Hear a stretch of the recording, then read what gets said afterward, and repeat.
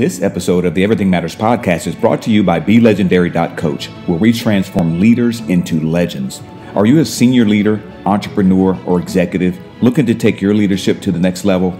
Are you dealing with things such as imposter syndrome, concerns with whether or not your leadership is lingering long after you've completed face time? Looking for new and innovative ways to connect with your team and to gain buy-in from stakeholders that you deal with on a daily basis? If any of this sounds like something that you're dealing with and you would like to take your leadership to an extraordinary level, your effectiveness to a legendary level, visit belegendary.coach. That's www.belegendary.coach and schedule your free performance analysis today.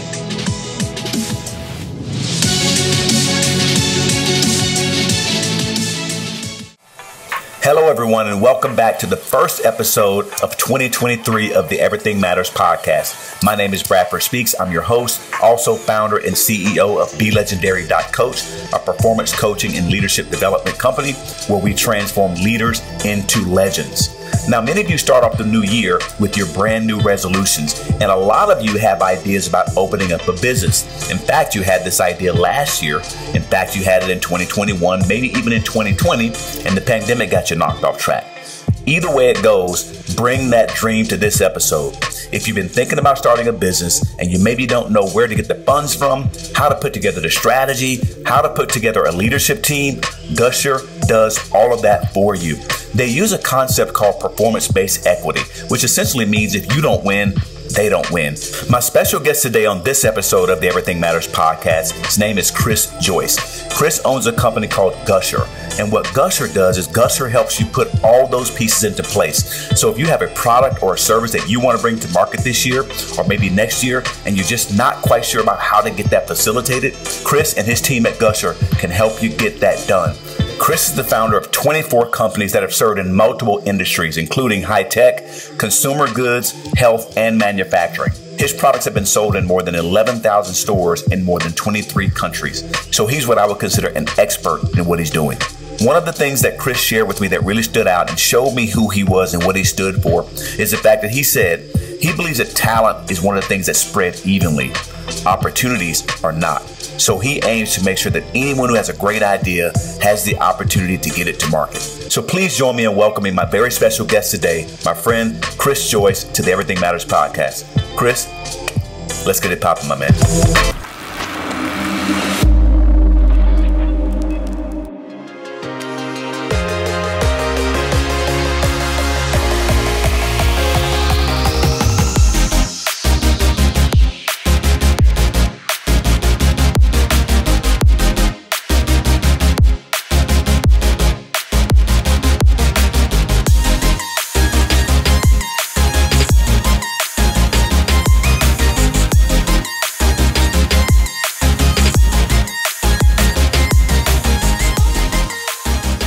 Chris, welcome to the Everything Matters podcast, my man. I appreciate you so much for coming on to the show and for sharing everything that you're up to, man, and all the things that you're doing that I found are really, really fascinating to help small businesses grow and scale. So again, thank you for joining the Everything Matters podcast today. Oh, thanks for having me, Bradford. I'm looking forward to the conversation. Awesome, man. Awesome. So Chris, I like to start out typically just giving people a sense of who you are. Like I've never seen you on, CNN or Fox. Not saying you haven't been there.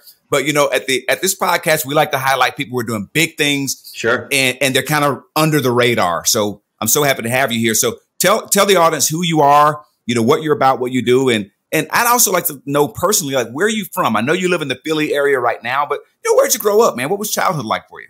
Absolutely. Well, I'm not from the Philly area. That's number one. Okay. If you notice, I pronounce water like it actually is supposed to be pronounced, not water. I love it. But I grew up in Dayton, Ohio, Fairborn, Ohio, in the middle of nowhere. I always say cornfields and factories. It's either one or the other. But I've always started my own businesses. I've had more than 24 companies. My consumer goods companies, I've had products sold in more than 11,000 stores in 23 countries. My tech products, my software companies, I've got users in more than 148 countries across the globe. And for lack of a better word, I'm really just a startup fanatic, and I've started almost every type of business there is. And so, my new platform, Gusher, we just help people go ahead and get going and start ups. I love it, man. I love it. That's so much. I mean, there's so much. I think that, when COVID happened, there are a lot of people, and I would sit around and go in restaurants and go in business. I'm like, where did everybody go? Like everybody's short staffed. And what I learned was that a lot of people found ways to make money online because they were backwards, were against the wall. And they're like, hey, man, I got to eat. I got to pay the bills. So what am I going to do? Right. The stores closed down. I can't go back to work. Restaurants are closed. Yep. So I would imagine that your business has been pretty busy. So, I'd love to talk about, what have you seen, like in your experience of being out there in that landscape? What have you seen as far as the types of small businesses that have really began to blossom over the last few years since COVID, particularly? Sure. Well, during COVID particularly, we grew over 400% in that period. So over the last year and a half, before actually, I should say that it was about a 400% growth rate, which was insane. The second that COVID hit, our system was just off the charts in terms of what we did. The businesses that we've seen have actually been spread pretty evenly, meaning that you see everything from SaaS companies, software as a service. You see fintech companies. You see low-tech pet food companies. You see electronics design firms. And, I mean, these are companies that are always started by one person, maybe two people with absolutely nothing. So everything from manufacturing, SaaS, fintech, AR, VR, AI, gaming, medical devices, prop tech, you name it, they're starting it. And right now, entrepreneurship is on really the cusp of exploding and having another revolution. Yeah, I totally agree. And I think that, large corporations are trembling because one of the things that I'm disappointed about, I go into the store and I buy a Snickers, and the same Snickers bar, it's actually smaller than it was when I was little. I promise it's smaller. And you probably know the same thing I'm talking about. Snickers. Yeah, I know. And it's $2, man. Yeah. Now if somebody can come in a smaller business, lower overhead, right? Lower cost to produce that product, maybe give you a larger size, a good quality ingredients at a cheaper price, man. Mars and Snickers are not going to be able to compete with that. So I love the fact that entrepreneurship is on the rise, and I love highlighting small businesses. I think they're it's fact that they're the lifeblood of our economy. Oh, most definitely. In terms of new job growth, the fact of the matter is startups and very small businesses account for the vast majority of new job growth. Now, big firms have the majority of jobs in place, but that's because they've been around forever. But almost all innovation, all new jobs are from very small businesses starting out from scratch that add those 2, 3, 4, 5, 10, 20 people in those first year or two. That's where the job growth comes. But you touched on something really cool there when you were talking about, let's say the candy bar. And that's a great example because what we've seen is with entrepreneurship, the ability to have these very narrow micro markets, almost in a way, these subsets of markets that almost in a way the big boys don't go after because it doesn't move the needle on their balance sheet at all. Yet there's these huge opportunities where you're able to go direct to consumer in these very small markets, what I call zealot markets, that you create a product, you create an idea, something around a very specific zealot, and you're able to get those first 100 customers, which leads to the first 1,000 customers, which may not lead to a millions upon millions of customers, but you can have a pretty substantial business upon a couple thousand or 10,000 customers. Love it, man. Yeah, and that can be a pretty stable income and stable living for someone to have for themselves. Absolutely, absolutely. Yeah. And many times it actually results in companies that you can resell and go on to something else if that's what you're interested in. Very true. Very true. I love it. So one question I have personally is, okay, say you have an idea. Say I have an idea for a business, right? Sure. What would be like or if I set up a consultation with you for an hour and Chris, man, here's my idea. Here's what I want to do. What would be some of and I know it's going to vary depending on what type of business it is, but what are some of the first key steps that you would advise that new business owner to do? Like, is it getting the logo made? Is it the branding, the website? Like what direction would you point? None of that. None of that. Now the first thing I'm going to say is this. First of all, you don't require a penny. We're never going to ask you for a penny. We do get a percentage of your company if you succeed. If you don't succeed, we get absolutely nothing. But in terms of starting up on Gusher and starting a business, the first thing really that you should think about is not necessarily your design, is not necessarily really even in a way the end product or the pricing or something like that. What you really want to think of, at least from our perspective, is are you able, and this is going to sound a little bit crazy, but are you able to recruit somebody into your company as part of your team for what's called performance-based equity? Now, what do I mean by that? This is going to make sense at the end. All right. So on Gusher, people join companies in exchange for performance-based equity. So what it does is it helps get your company off the ground. You can get like $1 million or $2 million of labor is the way of looking at it, but people join your company to help get your company off the ground. Okay. So the point is not to become, as founder, an expert graphic designer. It's not to be an expert front-end developer. It's not meant to be an expert chemist or materials engineer or whatever it is. What you really should be doing is honing in on your core fundamental problem and how to communicate that to somebody. Because that communication of the problem, the being able to have somebody relate to it, to find people and tell it in such a way so simple an 8-year-old can understand it, where it's authentic, well, that is how businesses are born. Because you may have the best damn idea in the world. And we see this with venture capital funded companies. You have the best idea in the world. You start attacking it technically. But guess what? They forgot to talk to people. They forgot to get that quote unquote product market fit. Well, with us, we put that at the forefront. And the best way of knowing it is somebody willing to join you in your quest for building this company for a piece of the pie? And that separates it, because anybody will join your company for money, even if they don't fundamentally believe in it. I mean, think about how many people work for a company today they fundamentally don't believe in or don't like or whatever it may be. They do it because it puts food on the table. But who the heck is going to join your company in exchange for equity? I'll tell you, the people that believe in what you're doing, so long as you hone that message correctly. And so we show people how to hone that message and get it done the right way. That's awesome, man. So when you talk about what, someone comes to Gusher and they want to do what you're talking about doing here. Sure. How long does that process take? I mean, like when you talk about having like a shared equity, are we talking about something like, you guys will contract a designer over here, contract a product development person over here, like, and bring them all together and everybody gets a share of the company once it scales to a certain point? Like, how does all that work? Okay, well, in terms of timeframes, this is the way to view it. So I'm going to paint the best scenario we've ever seen on Gusher, and it's a one-off, okay? So it's one out of hundreds of companies. Okay. So our fastest company that came together in literally a couple hours. And it was a high-tech medical service type of company where a person had a concept, was able to get a team immediately, interest, and basically took off like a rocket. So getting that team that first stage took a couple hours. Okay. But on average, usually it takes a founder anywhere between 4 to 8 weeks to be able to get that first team. So what do I mean by that first team? Well, if you're forming a company, and different industries will vary differently as to what they need, but almost always you're going to need a chief marketing officer, a creative director. You're going to need a chief financial officer. You're going to need the people that build the product, like let's say copywriter. You're going to need front end, back end developers. You may need some materials engineer or industrial designer if you're going in creating a physical product. You may need a UI UX designer if you're creating a software product. Well, what happens is the following. Typically, when a founder is able to get one person on for performance-based equity, then the rest follow. It becomes really like hot knife through warm butter. But it's getting that first person on that's usually the hardest and bringing them in. And once a founder sees that, hey, it can be done, it's literally just a piece of cake from there. And that's the hardest part of starting a startup.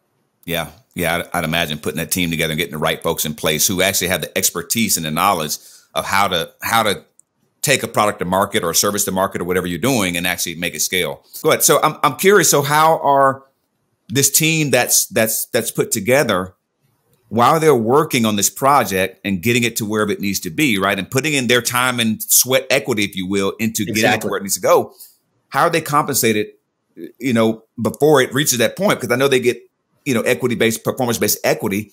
Right. How does that equate to them in terms of dollars today? Sure. Well, think of this. The teams and the way they're put together is meant to accomplish the launch. So whatever the launch is. So it may be just getting that first iteration out. It may be going ahead and bring it to market and getting sales. But the whole point is that this is considered founder stock. So the people that are coming together, they're the primary core group of founders. Now, are they working on it full time? Chances are not. Is it something that usually these people have excess capacity, meaning they have extra hours, extra time? Absolutely. But usually what it means is the people that join the company are really, they're top at what they do.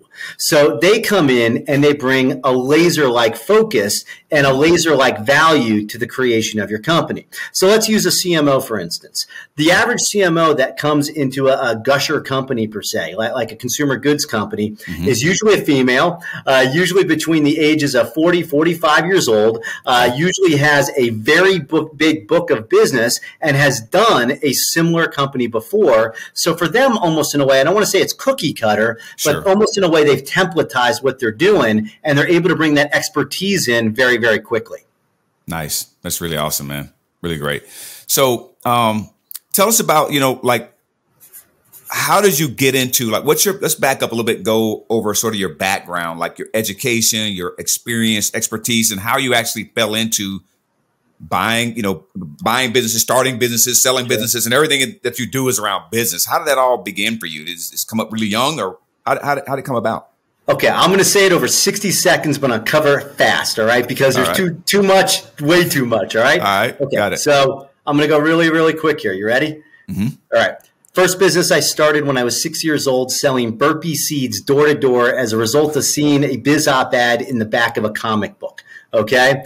I went ahead and ended up going to NYU, studied business and finance and everything else there. But the second day that I was at NYU, I joined a big Wall Street firm, became the youngest stockbroker ever at the age of 17, 18, and was off to the races. I hated selling stock. I went ahead and threw some money into a tech business at the time when I was around 19, 20. We spent literally, I think it was a couple $100 on flyers. And the next month we had over $50,000 in revenue. And from then on out, it was business after business after business. I always tried to do new businesses. I didn't like to do the same business twice. And I never liked to do a business the way that somebody else did. And so that eventually led to basically the creation of Gusher and helping people out in that scenario where they didn't have anything to get going. Unbelievable, man. You're like one of those phenoms starting a business before you're even 10 years old. It's really incredible story, man. Really incredible story. So what is it that drives you, Chris? Like, what is it that, and particularly around startups, like what is it about startups and entrepreneurs that really just lights you up and inspires you? This is the thing, and it's going to be a roundabout answer. Okay. So when growing up in Ohio, I saw my mom working quite literally a low-level secretary job as a GS-5 at Wright-Patterson Air Force Base, and she always had these brilliant ideas. Now, she was never able to get them off the ground. She was never able to really get them going at all until well into her 50s when she, quote-unquote, finally made it, all right? And so I saw that had a huge impact upon me in terms of how I create businesses and what I look for in founders and what I'm looking to do.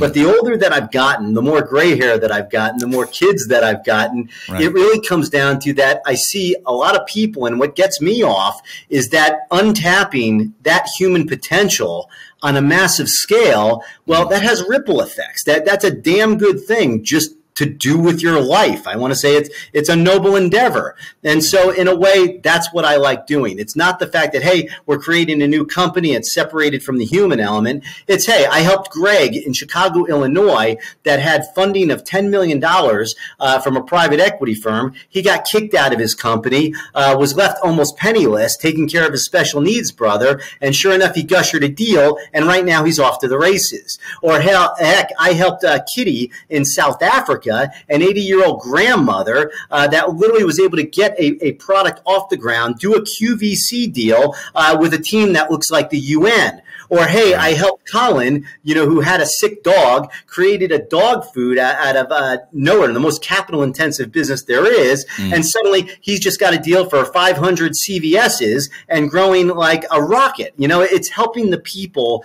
and getting involved with them, and that's kind of just a damn cool thing. Yeah. It's untapping that human potential. I love it, man. And being a coach, that's exactly, we're totally aligned. I love to see people just something light up about them, and they say, you know what, I got this business idea, Bradford, and I want to do it. I'm like, well, call Chris, man. He's got you. You know what I like? I like when they go through the pain, they go through the furnace, all right? And they come out the other side and they're not ash. They've turned into and evolved into someone else, the person they were supposed to be or meant to be. That's a cool thing to see. Really is, man. It's awesome. And what inspires me is to hear that you love the evolution that happens with people and them being able to be, just really turned on about what they're doing and see that whatever they thought was there stopping them wasn't really there. It was just an illusion. You could do it. 100%. Put your mind to it. Exactly. So Exactly. I want to give people an opportunity to hear about, what about some of the fire that you went through? And you didn't come out as ashes. What things did you go through? What challenges and failures have you had to face that you came out and you're like, man, I didn't know I could make it through this. And wow, look at what I've done. Tell us about that.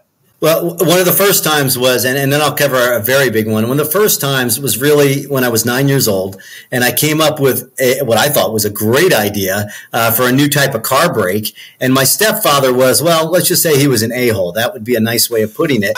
But he was an electrical engineer by training, and he proceeded to crap on my idea so much, worse than anyone for the next 30 years or 40 years crapped on an idea. And literally, I was kind of shattered, but I remember that even then I was like, no, F you, basically, in terms of my head. I'm like, F you. I fundamentally think I'm right.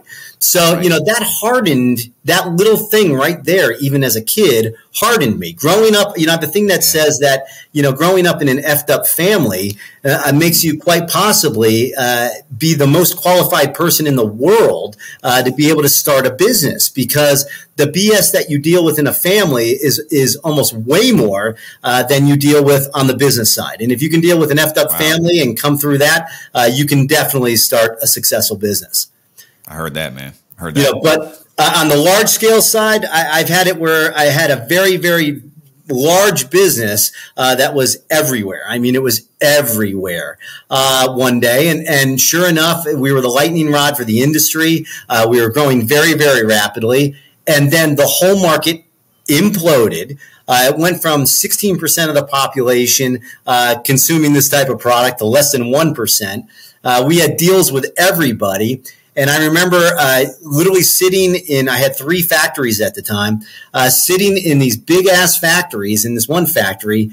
And it was just like quiet. I mean, there was nobody there, because we went from this full-time 24 hours, three shifts a week, 7-day-a-week production to absolutely nothing. I mean, nothing. And I literally, and I mean this 100% truthfully, at the end, which that business really was, towards the very, very end, they had to literally pick me up and carry me out of the business because I refused to leave. I mean, I was like, that's how far you push it, or I pushed it. Yeah. And that was a painful experience. It took me basically 5 years to get back to zero. Get back to zero. Wow. So that was that's really ugly. And one thing I can hear in everything you're sharing here is that you have a certain tenacity. And so I want to give your stepdad a shout out for doing whatever he did. They gave you that tenacity to stick to, hey, you know what? Stick to your guns, because you probably wouldn't be where you were right now if you hadn't developed that about yourself, right? Absolutely. So, and like, I think it back, I could have had a better childhood, whatever. I'm like, no, I had the right childhood for me. That was right for me and my story and my ending. That's right. Awesome, man. As you talk about, you mentioned a couple of times that you work with like products and stuff like that, like, consumer products. So I want to ask a question for anyone out there that might be curious of what the process is like. Let's say I got a great sauce that I make at home, right? And it's got the most amazing recipe. I'm from Louisiana, so I love popping flavor in my mouth. Yeah. And I create this sauce, and I come to Gusher and I say, Chris, man, I want to get this into Walmart. I want to get it into Target. I want to get it into Kroger. I want to get it into all the grocery stores around the country. How does that work? That's always been something I've been curious about. You see those small brands that are in there. How did grandpa get his mustard in here? They don't necessarily, they may look small, but that may be purposeful. Okay. So hear me out. So the product that you create in your kitchen and a commercially viable product, a commercially scaled product, are fundamentally 2 different things. The product in your kitchen can be the starting point for that actual scalable product. Kind of like that dog food company I was telling you about. He went ahead and created a dog food. He created it in his kitchen. He hacked it for 3, 4, 5 months because he had a sick dog. But now taking that product and turning it into something that can be in CVS, Walgreens, Target, that's something a little bit different. So let me tell you the process in a nutshell. Yeah. The first thing that you need is you need a product formulator. Why? Okay. This is typically a chemist, food chemist is a common phrase, whatever it may be. Because when you deal with stuff that's ingested and you start scaling it for distribution on a larger scale or in a commercial environment, there's little things there that you may not be aware that can quite literally kill people. And so there is a process of food production that's ingestible that really needs to be followed. And so you need to bring that person in, that food chemist, that formulator from the very beginning part of it. So what they'll do is they'll take your formulation, or I should say your recipe, whatever it may be, and they'll duplicate it, but duplicate it for scaling, which may just be a little bit different, all right? Or it may be a different cooking process. It may be a different packaging process, okay? So that's the first step. The second thing that you need to do is right from the very beginning, think about marketing. So what I tell everybody that creates a product, whether it's, a consumer goods product or a very high technical product, is that no matter what business you think you're in, you are a marketing company. So even if you're manufacturing this product or you're manufacturing some electronic chip, you're a marketing company. So one of the core people you need to bring in from the very beginning is a chief marketing officer or a chief creative director, somebody that can identify the personas, the people, the types of people, the markets that make sense for the low-hanging fruit to penetrate and sell to initially, what we call your zealot markets, to be able to generate revenue. So what they do is they identify those markets and they give it a creative voice. So you may have a creative voice as in terms of as a start or how you see it, but they're going to figure out those correct words, the correct phrases, the correct look for it. And so, design is definitely you need something, but that's, believe it or not, a lower level position, a lower level priority, because you can always go ahead and iterate that. But also you need packaging designer. You need somebody to be able to tell you that based upon the competition that's out there, shelf space is a battle, okay? It's a war. So there are certain things, certain restrictions, certain conditions, certain ways of doing it that'll enable you to penetrate and get shelf space better. But it goes even one further. So because shipping is so damn important and a very big cost, it could be 30% of your cost of your product in shipping, that packaged container, how are you cooking in the container, the weight of the container, the dimensional weight, the production lead times, is it 2 months, is it 4 months, is it 6 months? All these things impact how that company and product comes together, but more importantly, how your cash flow is going to be impacted. Now, not to go into too much, but this is the way a company typically does it. They create a first-generation product. Then that generation product is recreated and recreated. So when I had a low-carb manufacturing company, we went through 6 generations of product in the course of 2 years, getting up to 50 million. And that's really the process on a rapid phase. So you need CMO, you need CTO, you need CFO, you need product designer, you need formulator, and depending upon websites and all that, you need those types of people too. Wow. And all that happens before you even go try to pitch it to Walmart. You got to have all this stuff in place. Well, yeah, or you can do the following, which we also teach to founders. You don't actually create the product. So what you do is you create a one-page sheet that explains what you're doing. You send it to the buyers, and you see what comes back. We've actually made medical devices after we've gotten orders that didn't exist before. Yep. Wow. Literally, I see your look on your face right now. Like, you got to be kidding me. Nope. That's crazy. We've gotten in Walmart, we've gotten in Target, we've gotten in Publix, all these different things without having the product ahead of time. Wow. Man, that's incredible. That's incredible. So, one thing also that you said I want to touch on is that, this type of consultative service, if you will, that you're offering with Gusher, and I get that you're doing the performance-based equity piece. I mean, can cost tens, hundreds of thousands of dollars to have someone come in and offer that kind of expertise. And one thing you said was that you help people do this for nothing. Right. Well, not for nothing. Or you need very little. Yeah. Right. By that, we don't charge people up front because it's or even at all. If we're dealing with somebody in South Africa, or we're dealing with college students at Villanova, or we're dealing with, a guy that just got laid off of COVID-19, which, by the way, won product of the year last year. Wow. These are the types of things that it's not about a wallet-ectomy up front. Now, do we ask for money in the future? Believe it or not, no. but we are an equity player also. So the only way that we succeed is if you succeed. We don't ask for anything. We're not sitting there asking for money. No money is actually required to do any of the things I'm telling you about. All it is hard work and following the process. Unbelievable. Really unbelievable. I mean, I don't know why anyone wouldn't go to Gusher right now and sign up and get their stuff looked at. So I'm curious about the name, Gusher. Sure. Where'd that come from? Here's where it came from. There was a movie a very long time ago that nobody has watched. It was Giant by James Dean. And there's a scene in the movie where he's a wildcatter. He's a guy with absolutely nothing, zippo, nada to his name. And he goes ahead and wildcats, which means he's drilling for oil in the middle of Texas, just kind of randomly. He doesn't know whether it's there or not. And suddenly he goes from being an absolute pauper with a broken down truck stuck in the middle of this farm field to basically hitting a gusher. And he hit a gusher so much that that oil went ahead and came out of that well so powerfully and so profusely that was the start of an empire. And so when we say gusher, in a way, that's what we're thinking. And that's really what basically our reason for doing it. But also it makes a good verb. You gusher a deal, you gusher this, you gusher that. Yeah, I love it, man. You know what I'm thinking about as you talk through that? One of my favorite shows watching as a kid, I'm telling my age here, the Beverly Hillbillies, man. They hit a gusher. Bubbling crude. Moved out to L.A., baby. Living the big life. Exactly.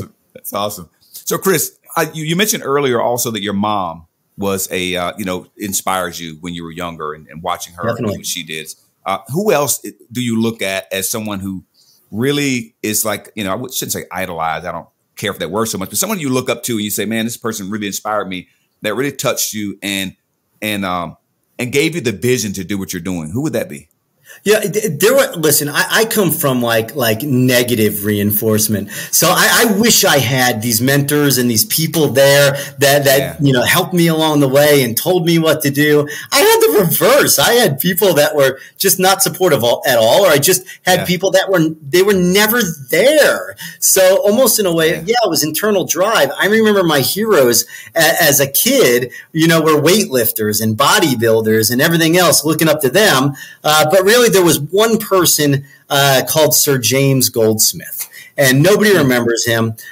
He was a guy that was actually dual citizenship, British and French and everything else, but he ended up being a takeover guy in the 80s, and he took over Elf Aquitaine, which was a big oil company, and a couple others.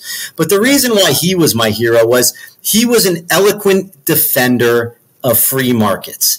He laid it out very precisely why the free market system works for most people and the vast majority of people, even though they might not be aware of it. And so that kind of inspired me. And I found him very, very inspiring as a kid growing up. Outstanding, Chris. I want to say that, the stuff that we've been talking about off camera, I want to do another podcast with you so we can have some real serious conversations. Awesome, man.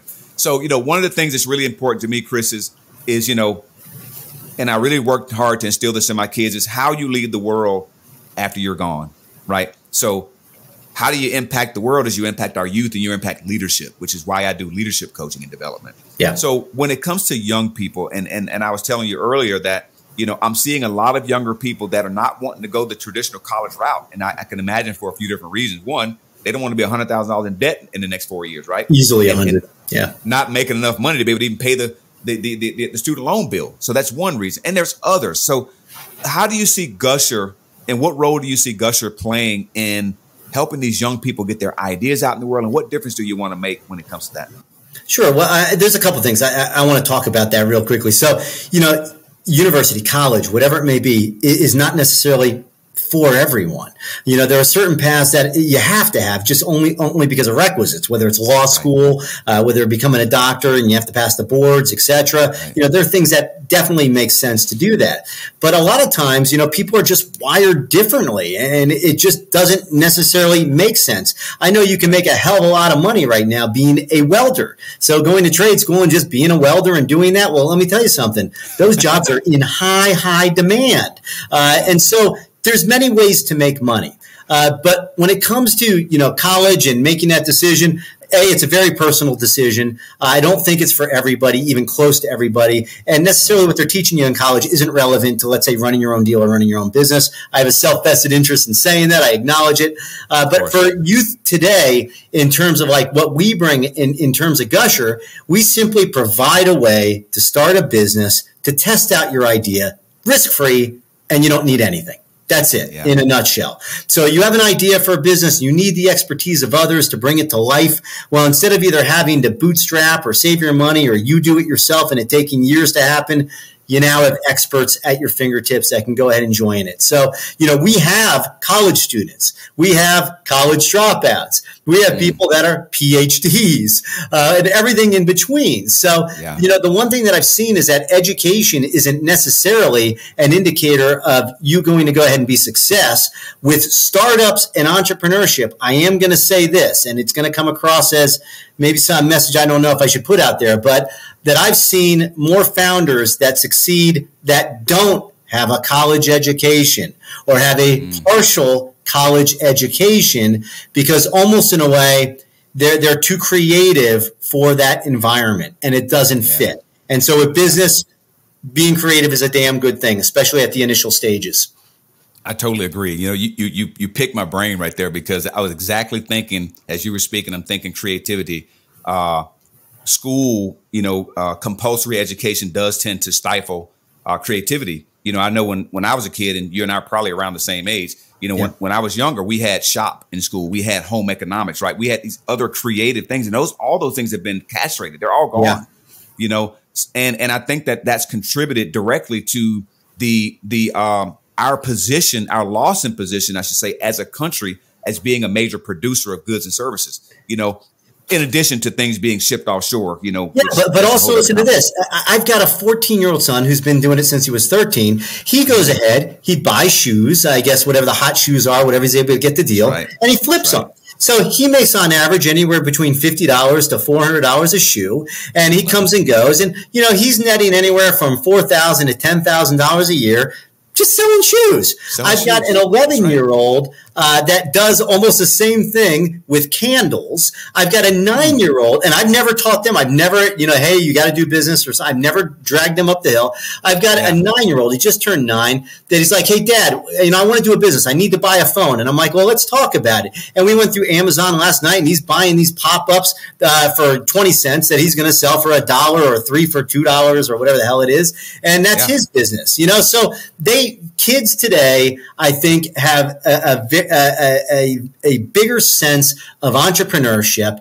They have it easier from that. They're not creating everything from scratch. If they want to do a linear business where they're just taking something else in bulk and reselling it, man, you can do that all day till the cows come home and still make money. Maybe you don't make millions, but you can at least pay the bills and not worry about eating.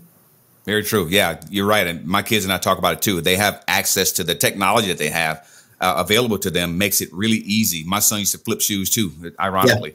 But what I love about what you're doing is that with Gusher, you're creating a place and a platform for those who do want to create something from scratch. Exactly. Who do want to they're just by nature creators. They want to have something different and that has their signature on it in the world. So they have an avenue to do that with you. And I think that, I think what you're doing is really important, because it does also create a space for us to become producers again. Yes. Manufacturers, right? I mean, manufacturing is completely gutted, man, here. So the more manufacturing we give, we raise the GDP. I mean, and it's just, it's good for all of America, and even for the world. Because we're doing good. People may not realize this. People may think setting up manufacturing is complex and capital intensive and everything else. I think the other route. There are ways to go ahead and enter manufacturing very, very low cost or no cost. And what people don't realize is when you're the manufacturer, you control production.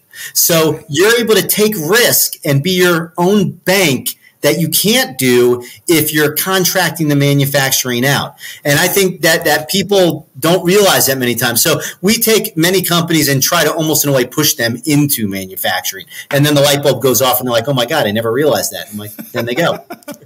I love it, man. So awesome, Chris. So awesome. So Chris, is there anything else that you want to share? I definitely want to make sure that people know how to find you if they want to set up a consultation, maybe look at a partnership. Yeah, sure. I'm certainly going to look and see, what's maybe there for me to help scale my coaching business. Who knows? So how can people find you for one? Is there anything else that you want to share that maybe we didn't cover in the interview so far? Sure, of course. Well, first of all, they can always find me, fund company, at Gusher.co. It's not com. Gusher.co. The private equity firm that owns .com wouldn't sell it to us. So Gusher.co is where they want to go, all right? In terms of the one thing, and this is what I say to really almost every audience that I speak to, okay? There's really a couple things to remember. One, deal rule 28, trust the process. Once you start on this road, there's on the roller coaster of awesomeness, what I call entrepreneurship, there's only one person that can stop that ride. It's not your business partner. It's not your family. It's not your friends. It's not the economy. There's only one person that can stop that ride, and that's you, okay? So long as you never give up, and it's a very simple thing, but it's also a lot goes with it. As long as you never give up, you will arrive at the destination you're trying to reach. So just never give up. Man, brilliant, powerful. I love it. I think about Dory. Just keep swimming. Absolutely. Just keep swimming, man. Just keep swimming. Even better. Right. I love it. Chris, man, such a pleasure to have you on the podcast today, man. It's such valuable information for helping business owners and people who have ideas to bring those things to market, man. And I'm really excited about the work that you're doing, and any way that I can support you and what you're doing with Gusher, please reach out, man. I'd love to have you back at some time to talk and update us on what's happening and some of the success stories that you can share with us as well. Great. Definitely. And thank you for having me. I'd be happy to help you in any way I can. And same thing with your listeners. Awesome, man. Take care, Chris. Good to see you, brother. See ya. Bye-bye. This is Doris Brown's baby boy. We out.